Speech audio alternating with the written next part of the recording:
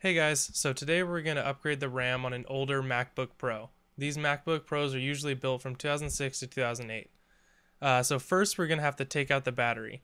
For the next step, you're going to need a small screwdriver which you can buy from the link or just use one you already have. So go ahead and take this faceplate off and move that out of the way and you'll be able to see your RAM. For this, you just pull the clips on the side away from the RAM will pop up and you can pull it straight out. To put it back in, you just put it straight in and then push it down and it'll clip right into place.